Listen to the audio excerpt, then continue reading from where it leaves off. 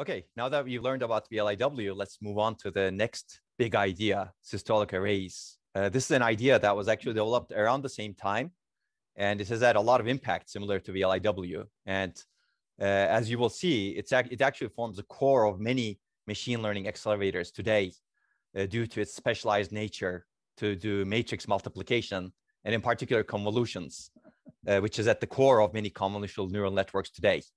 And I like this idea a lot, actually. I used to teach it much earlier than it became popular with the machine learning accelerators, because fundamentally it's a good idea to design an accelerator.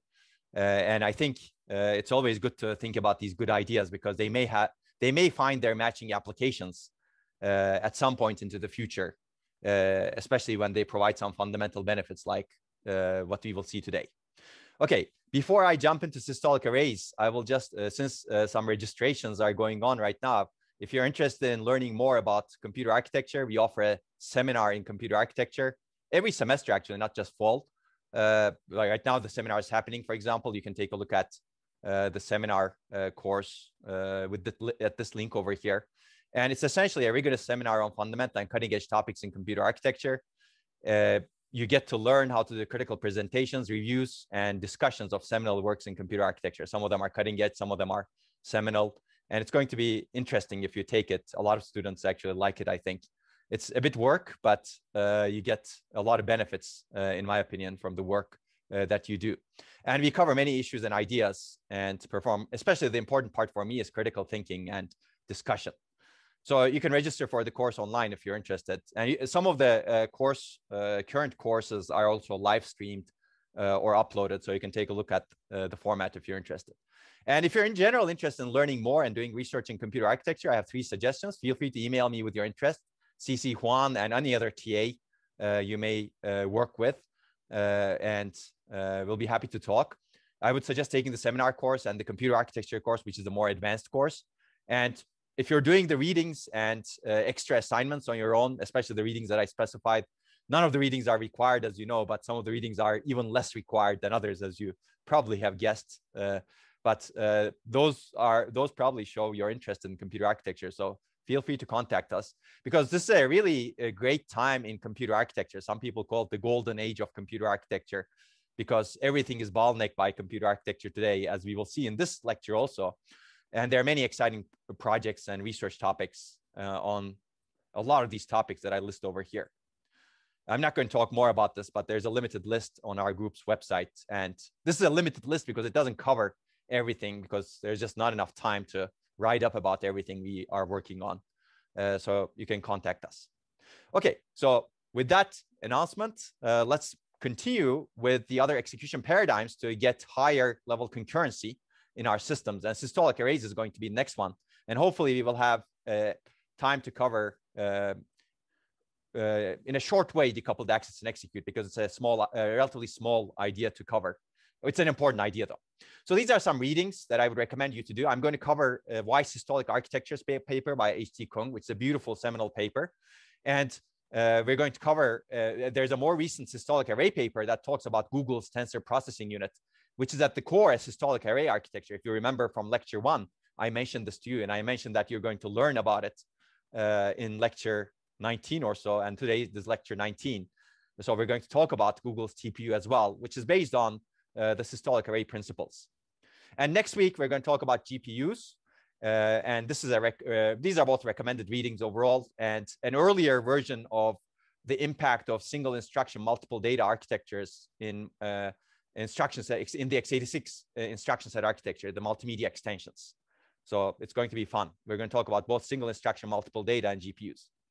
But let's jump into systolic arrays. So basically, what was the motivation for designing what's called a systolic array? Essentially, people wanted to design an accelerator that has a simple, regular design, similar to what we have discussed earlier, VLIW, right? We want the hardware to be simple, regular, and we want to replicate it. So you want to keep the unique parts small, number of unique parts small and regular. We want high concurrency, clearly. We want high performance. And especially at that time, these accelerators were being thought of for tasks like linear algebra, vision, image processing, similarly to the neural networks of today, right? So basically, we wanted high concurrency at the time.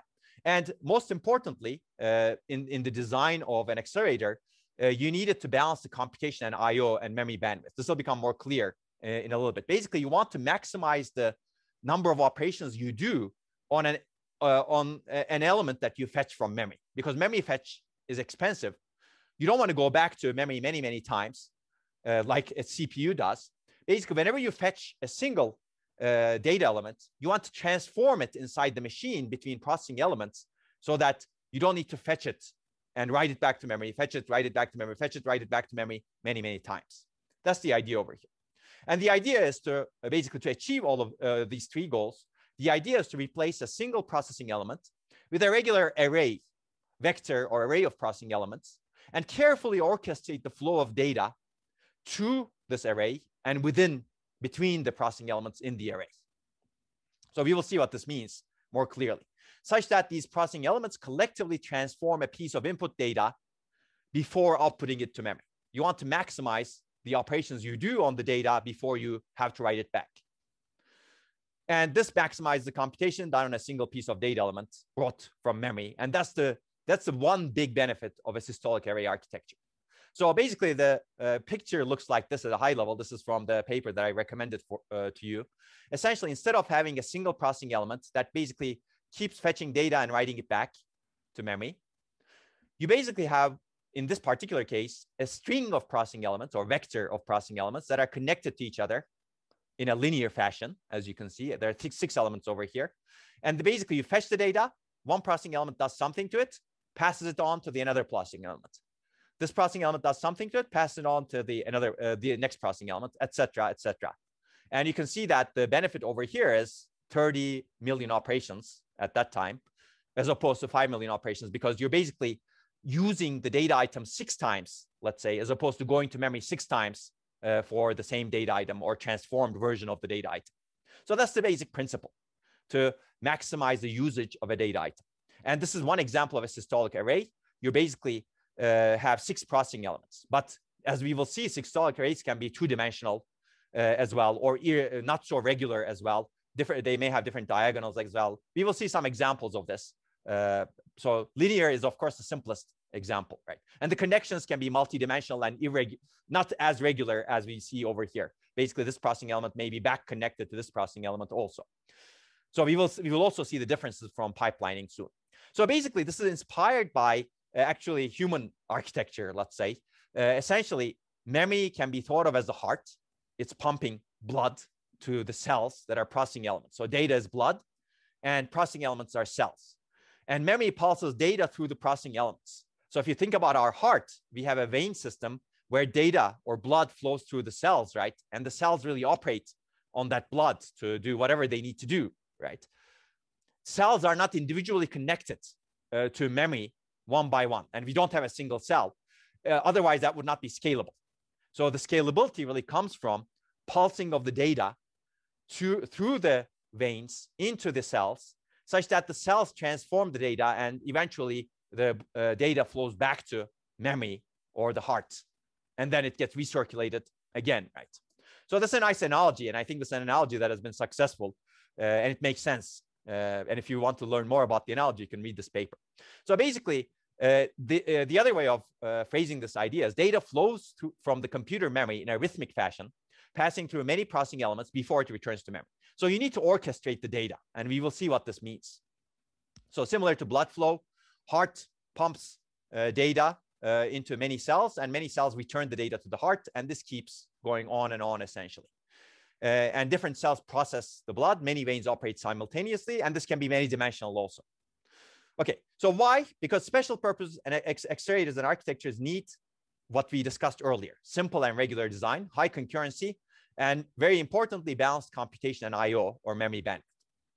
So as we discussed, the basic principle is to replace a single processing element with a regular array of processing elements and carefully orchestrate the flow of data between the processing elements, as well as from the memory into the processing elements and processing elements out to the memory, to balance computation and memory bandwidth. So you may say, okay, this looks like a pipeline, right?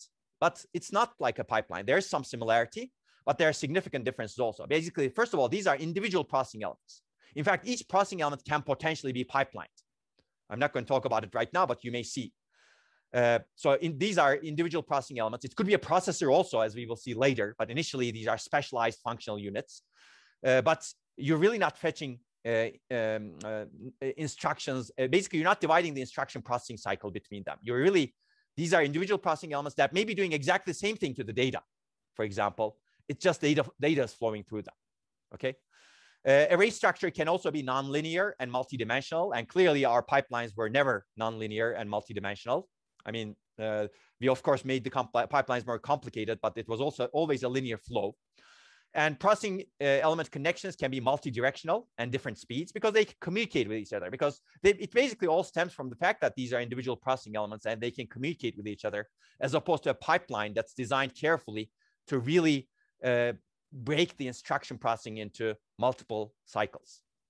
Processing elements can have local memory and execute kernels, basically, rather than a piece of the instruction. And we will see that. Initially, when they were proposed, it was not like that. But over time, actually, processing elements became more sophisticated to run more general purpose code, and it can have local memories inside each of these processing elements.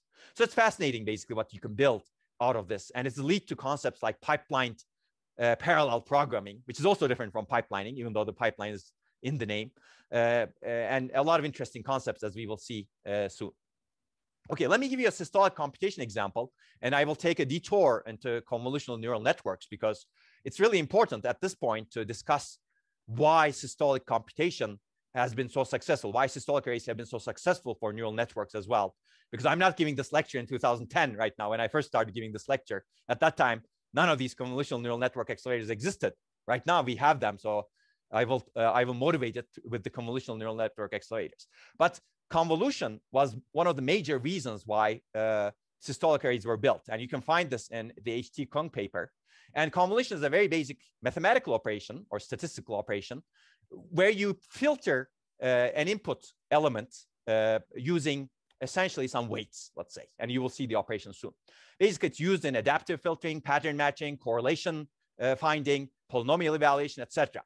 Many image processing tasks, many vision processing tasks, and lately many machine learning tasks. We can have up to hundreds of convolutional layers in convolutional neural networks, as we will see, as we will discuss.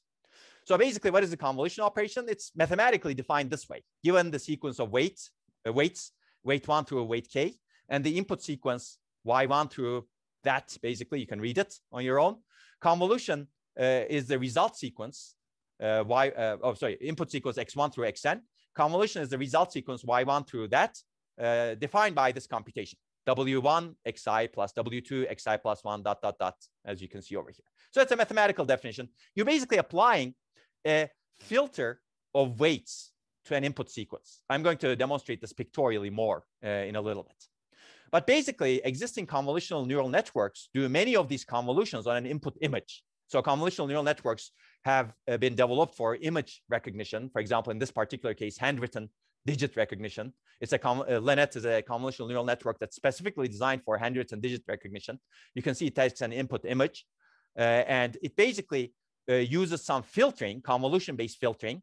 This is one layer of the network to generate some feature maps on different parts of the image. And then it subsamples the image, does something else, and then it does some more convolution on top of it, and then some more sampling. And then basically it has some other layers to actually basically make sense of what this image consists of and what digit it maps to, basically. My purpose here is not to give you an introduction to neural networks. You should really take a machine learning course to really understand those topics. But essentially, the key takeaway is convolutions are used in these networks a lot, right? Okay, I see some questions, but I cannot see all of them for some reason. My chat is not working anymore very well. Okay, yeah, there's nothing I can answer at this point. I can see at least. Okay, but basically, I think the question is about perceptrons versus convolution. So convolution is a mathematical operation. Perceptron is a single layer network, I should say. It's not a neural network, but it's basically the representation of a neuron. Neural networks are multi-layers. There's also a multi-layer perceptron, but modern neural networks are, let's say, based loosely on the idea of the perceptron. Perceptron also does some weighting on inputs, right? So basically, there's some similarity, as you mentioned over here. No question about that. But existing neural networks do much more than a perceptron because you need to transform the input using multiple layers. And also the training of the perceptron was very, very simple, as we briefly discussed last time. The training of existing neural networks is done in a much, much more sophisticated way through something called backpropagation, which is really out of the scope of this course. But basically, what I'm showing over here is how you use a trained network to do inference. So in any network, you need to train it with a sample set of images, for example, to really construct these weights and these different layers. And then whenever you're given an input, you need to do inference so that you can infer what the input should be classified as. So we're looking at inference over here. You're given an input, and actually you're trying to figure out whether the input is A, B, C, D, E, F, G, or something like that. So you need to have a trained network for that purpose. And for both, actually, for both inference and training, you need convolutions, but you use them in a different way in inference and training. So as we discussed in perceptron, you need to train the perceptron, and then you need to do inference on it or prediction on it. A multi-layer deep neural network, you still need to do the same thing, except you need to do many, many more operations for both training as well as inference. Okay, so the purpose of this picture is to show that you need to do convolutions to actually understand different parts of an image, to filter them out, to figure out what's going on internally. So it's a lot of statistical processing in the end, as you can see over here. And I'm not going to go into details because there are many networks with many different details. But at the basic level, the convolution looks like this, basically. This is one convolutional layer of a neural network. So if you go back to this, you basically are looking at this layer over here. And one convolutional layer, you take essentially some input. It could be part of an image. The blue part is an input over here. You have a filter. Input is 5 by 5, as you can see over here. Filter is 3 by 3. That's gray. Filter is going through, basically going over the input, as you can see. Output is 5 by 5, green. And in one layer of the neural network, you have the input image, or whatever input is coming from the previous layer. And you basically apply the filter, or the kernel, let's say, on top of this input, such that you do convolution operations so that you produce the output. And convolution operations were defined earlier, as we discussed, right? That's the operation. And of course, you may need to do padding, for example, because your input and output may not match exactly, or input and kernel may not match exactly. I'm not going to go into the details, but clearly, hopefully this picture shows you that you're basically filtering, applying the filter to all different parts of the input so that you can get an output feature map. Okay, that later you can subsample the output feature map, for example. So this is another example that shows basically convolution computation. I haven't verified the correctness of this convolution computation, but assuming that the convolution computation is true, this is what you get basically. Okay, so if you're interested in convolutional neural networks, Jan LeCun, who is one of the big names who have essentially been part of the machine learning revolution more recently, has a web page that talks about LeNet and talks about how it processes input images and essentially recognizes what digits are passing through. And you can see how the different layers also operate, what are the outputs of different layers internally inside the network, etc. But basically, I'm not going to go into more detail. You can learn a lot more about this topic clearly. So convolutional layers can be implemented using matrix multiplication as well. In fact, matrix multiplication, that's what you may do to map a convolution operation into a GPU, for example, or a CPU, or a systolic array. Again, this picture over here shows how you would take the convolution and implement as a matrix multiplication. So these are the input features, these are the convolutional filters, and these are the output features. Essentially, you could consider this a convolutional layer. Basically, you construct a convolutional filter matrix, and you also construct an input feature matrix, and you basically do matrix multiplication. So this is not fully correct. We're going to put a correct version of it online, but don't worry about the numbers.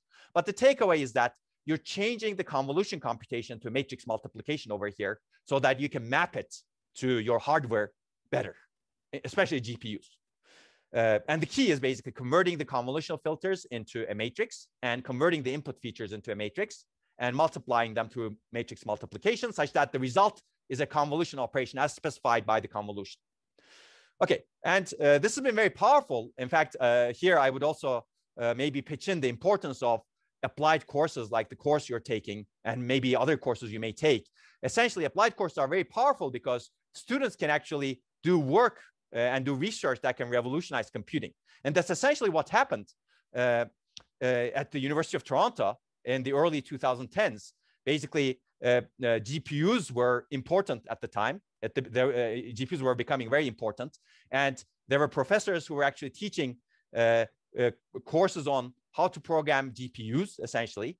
And some of machine learning students, PhD students, these are, who are Jeff Hinton's students. Jeff Hinton is actually one of the pioneers in machine learning also, who developed some of the earliest backpropagation algorithms, for example, which got not a whole lot of attention initially.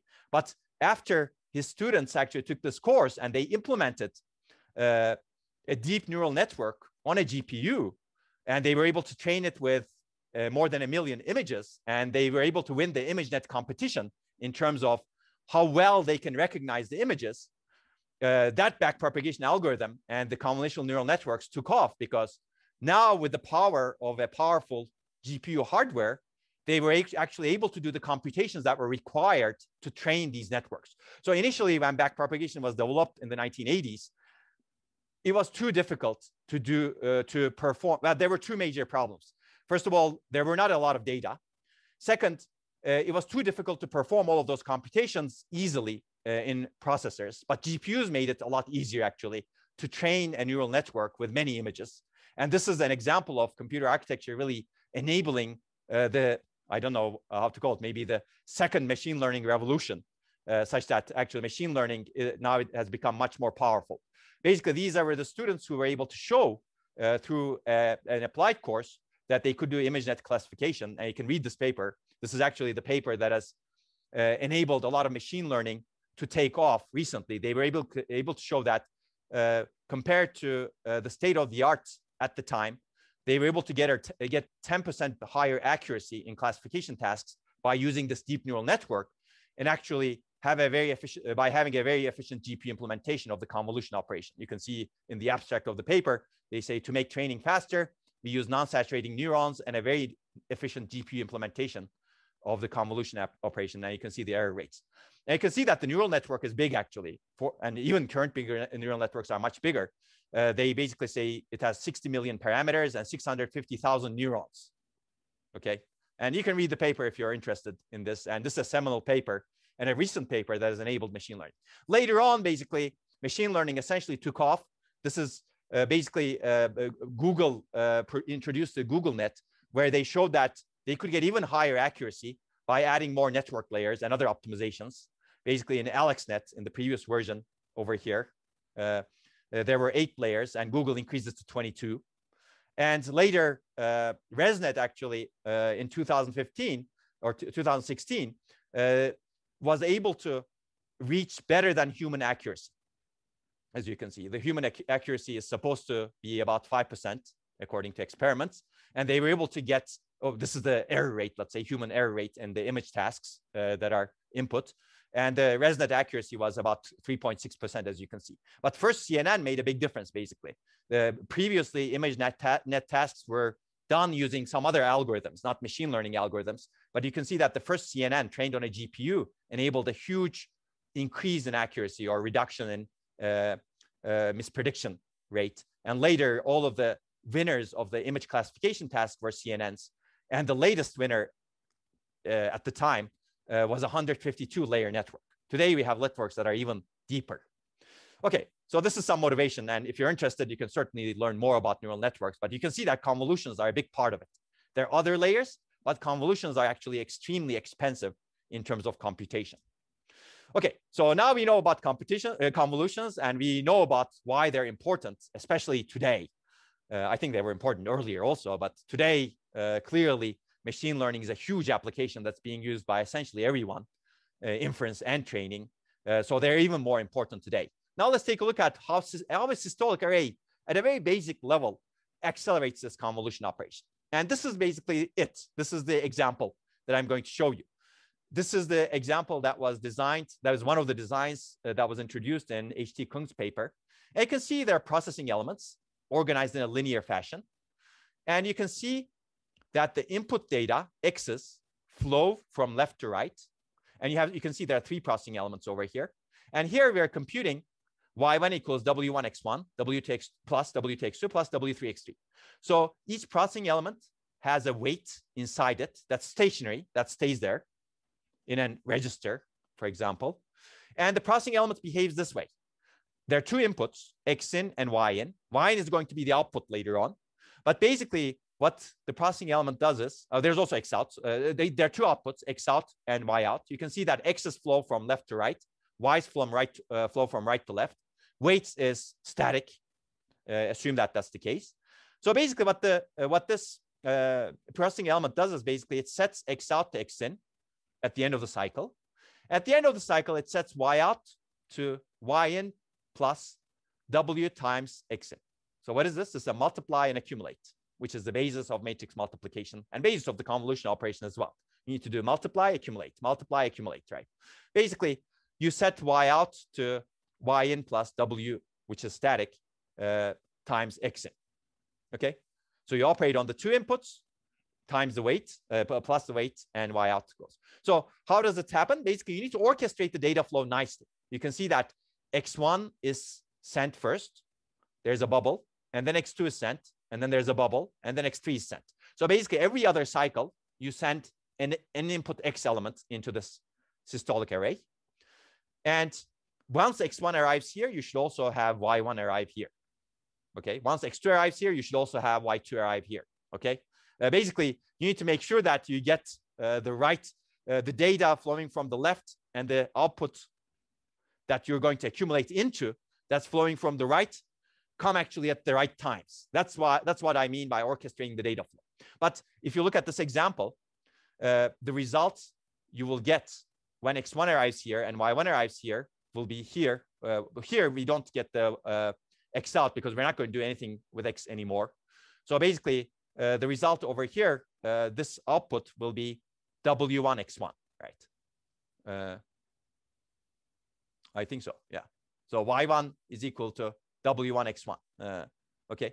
Basically, you accumulate things onto the Y1. Initially, Y1 is 0. You should also assume that basically. Initially, Y1 is provided as 0.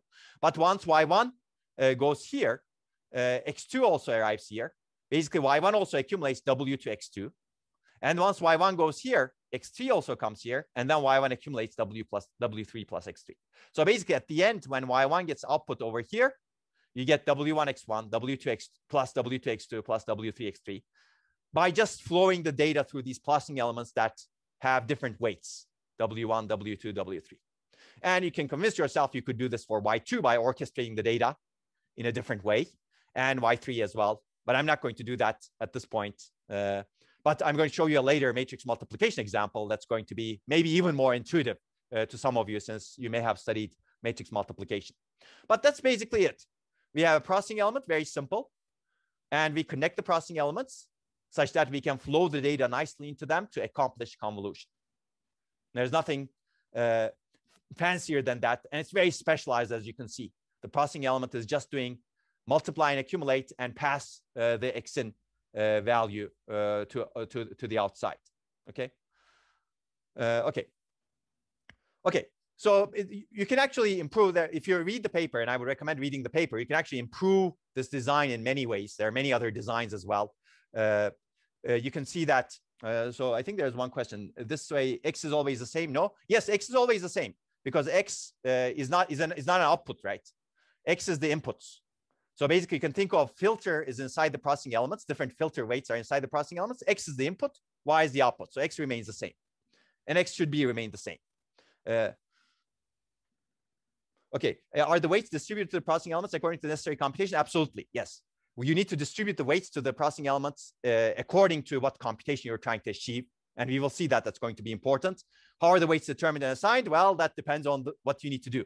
So weights are determined. For example, if you're doing inference over here, weights are determined by the training algorithm.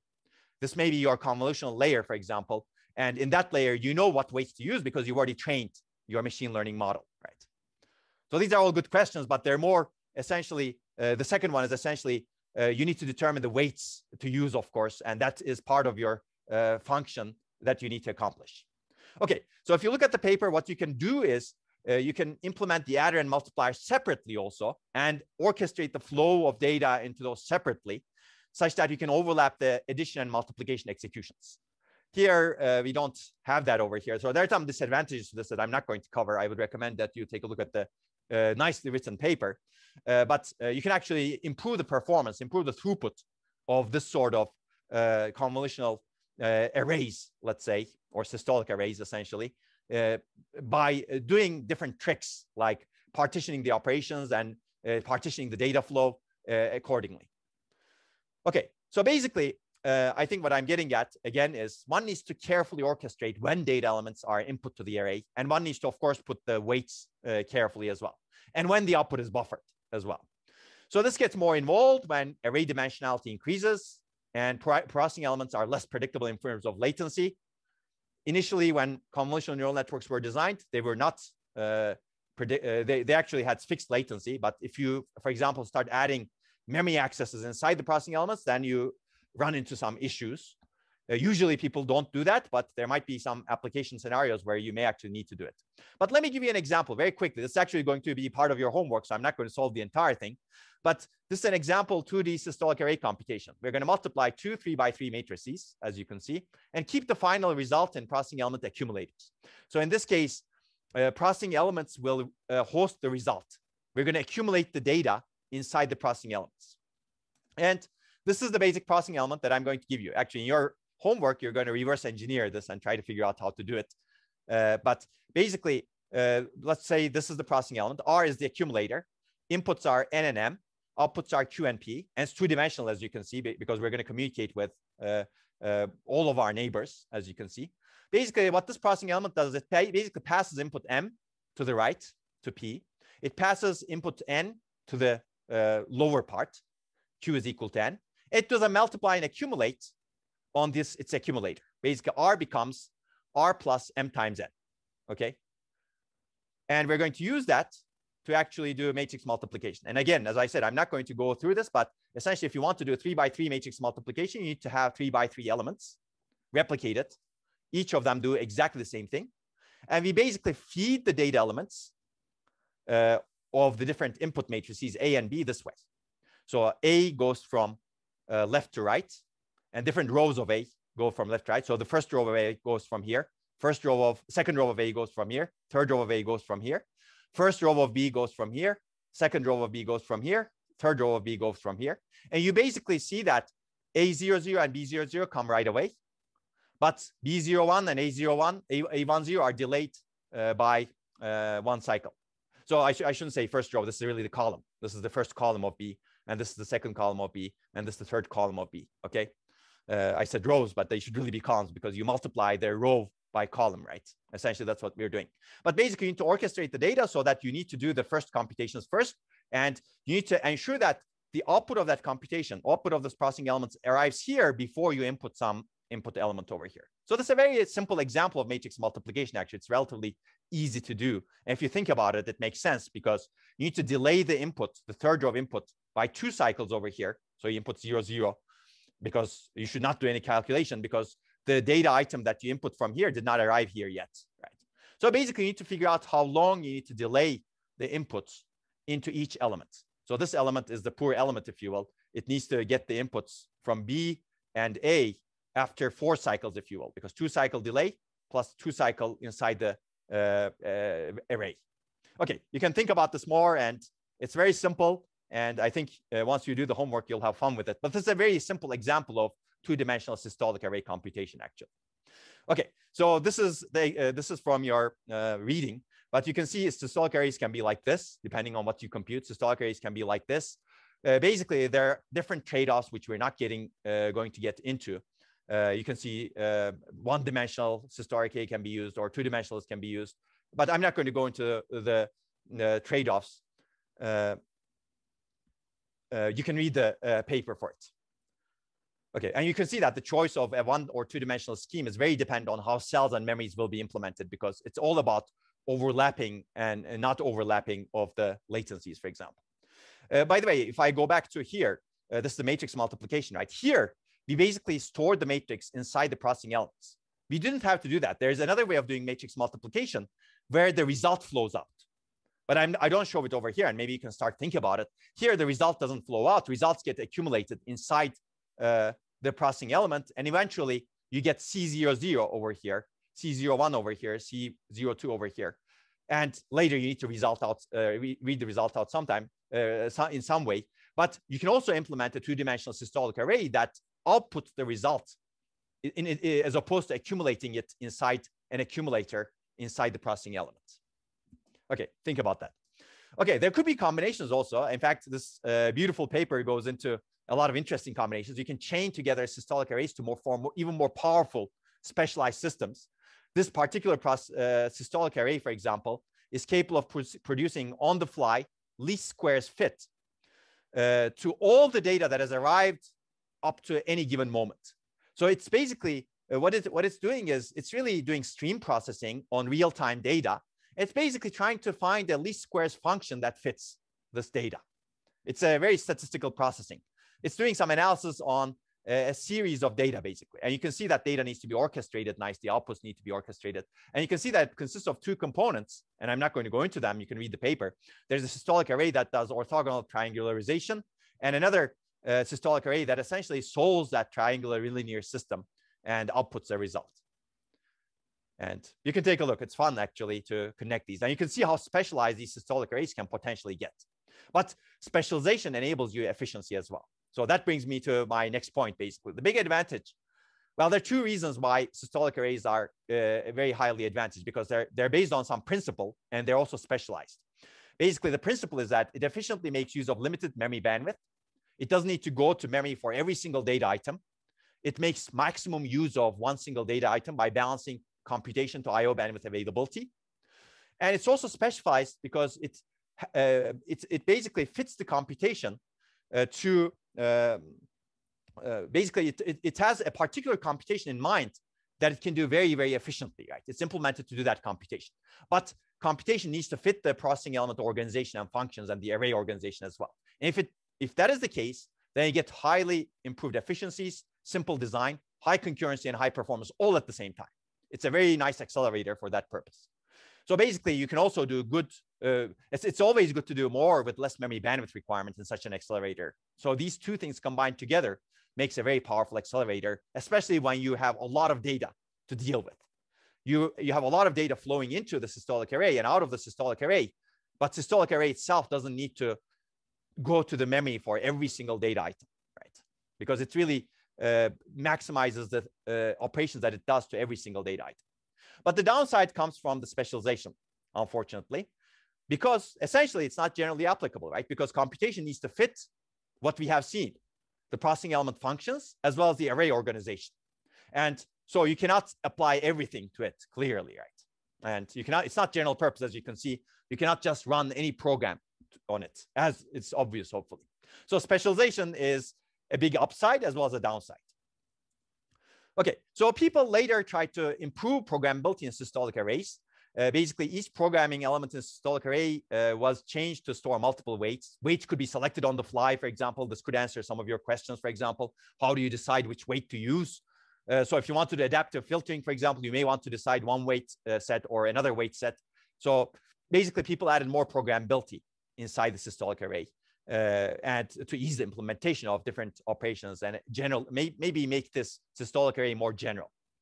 And taken further, this idea leads to maybe each processing element can have its own data and instruction memory as well, so that they can store intermediate results, partial results, constants, for example.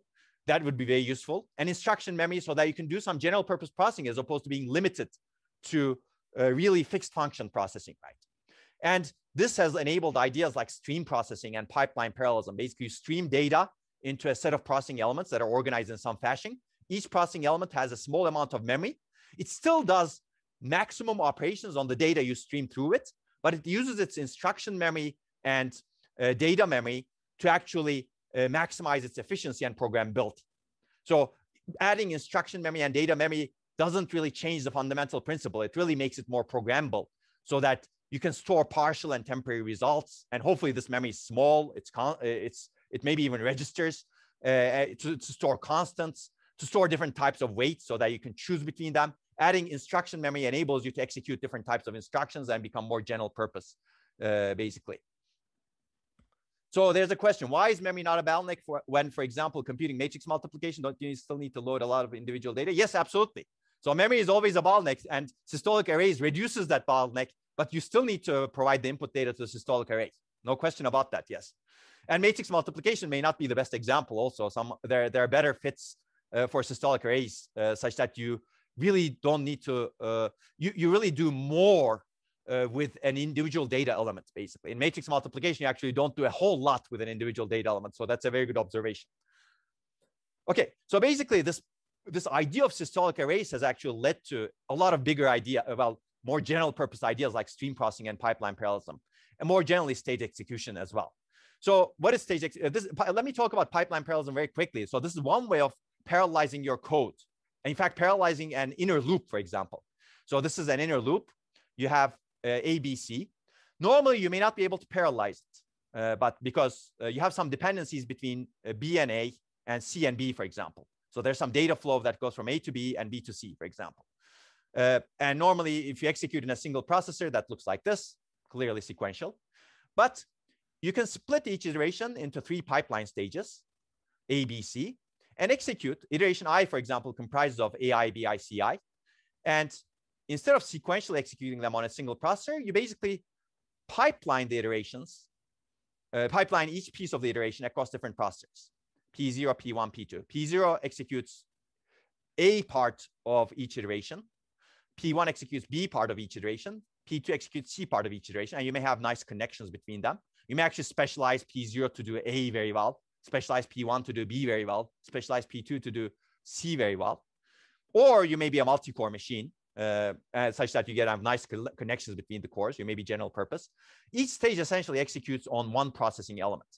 And you basically do A here, B here, C here. That way you can essentially parallelize this loop iteration internally across different processing elements. So you get basically higher performance. You may not be able to parallelize different iterations of the loop because there may be loop carry dependencies, right? But this still gives you significant performance.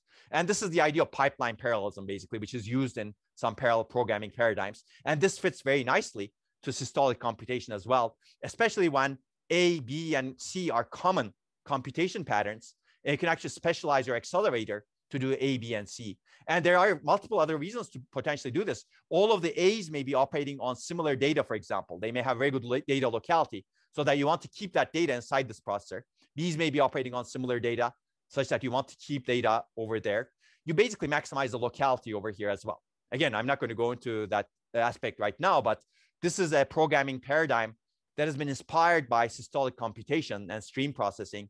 And this is also fits nicely with the systolic array principles. If you're interested, you can actually read this paper that we had written in ISCA 2010. But I've already said this, but basically we divide the loop iterations into code segments called stages. And each loop has different parts, let's say 3 stages in this particular case.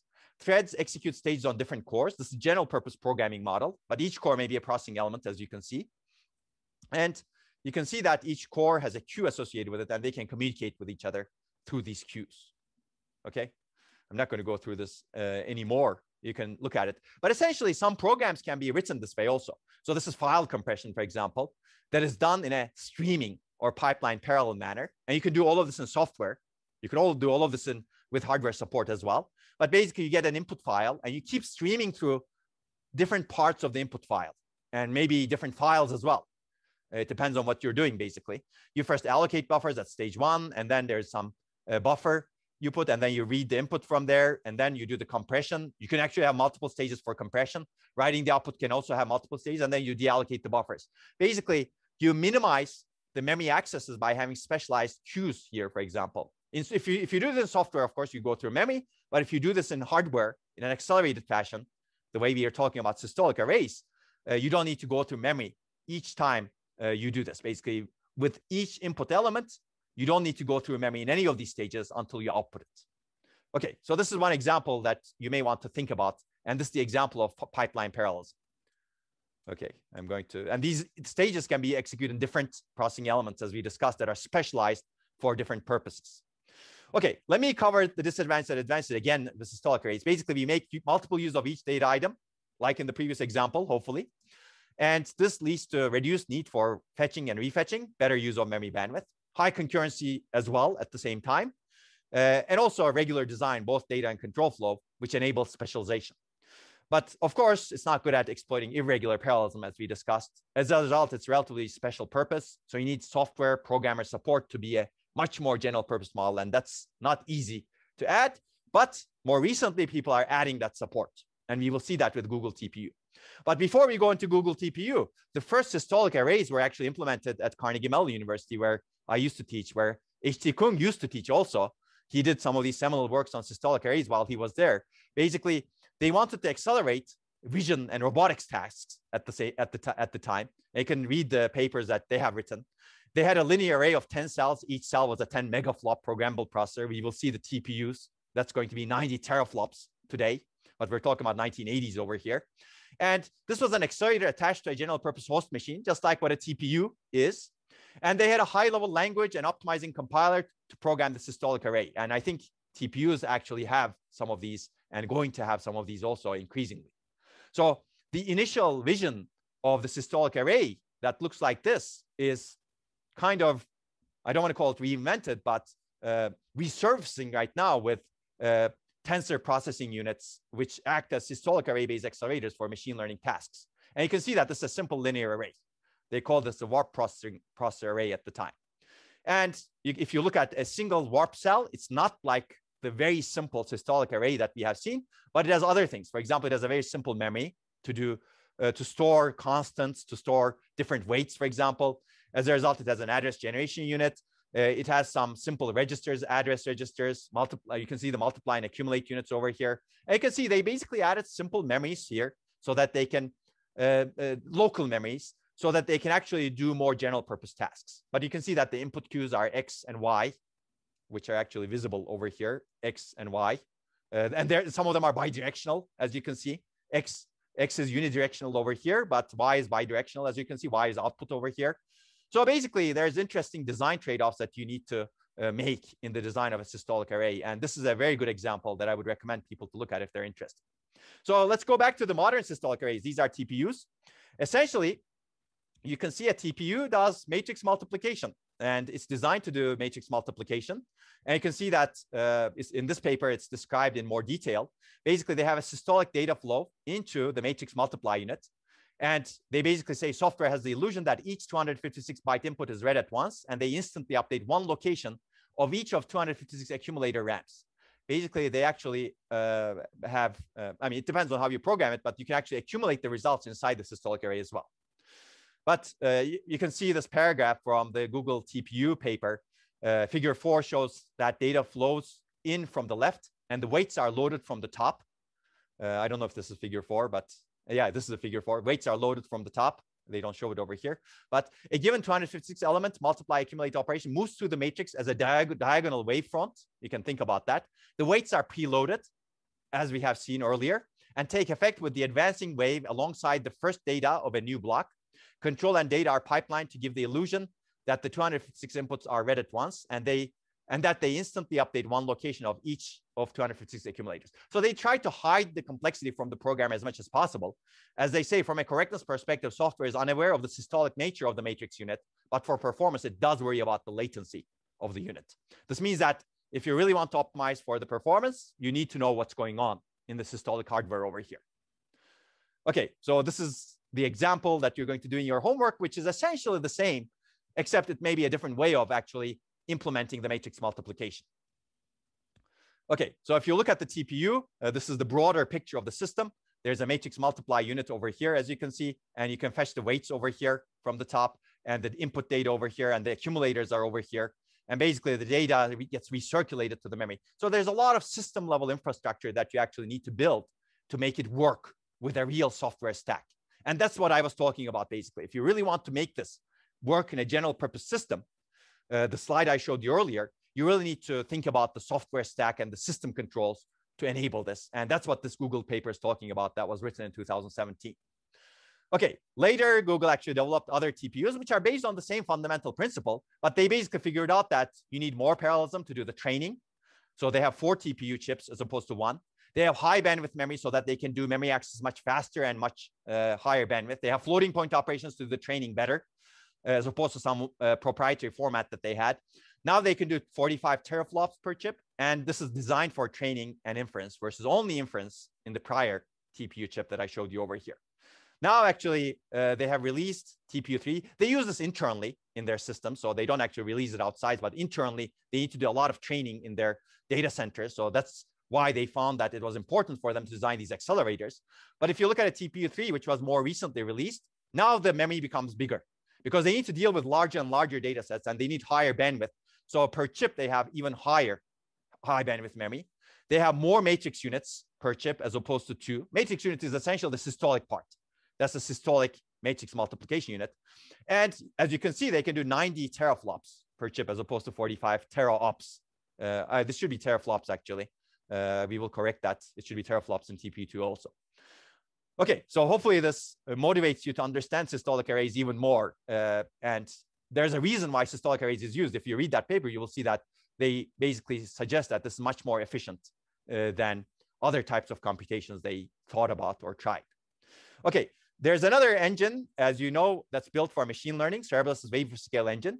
As far as we know, this doesn't necessarily use systolic arrays. It uses SIMD, which we're going to talk about in the next lecture. But I will show you this picture that I showed you earlier. You can see that it's a wafer scale. It's a full wafer, 1.2 trillion transistors. But they actually released a recent one. This has now 2.6 trillion transistors, and it's still 46,000 millimeters square. It has 850,000 cores. I wanted to show you this one because this was released in 2019, and this was released in 2021. So they improved the process, and as a result, they were able to get more than 2x times the transistors and more than 2x times the cores. And this is, again, showing the importance of how much computation need and memory need is there for machine learning going into the future. And we're going to talk about the basic principles, SIMD principles, that this Cerebrus engine is probably built on in the next lecture.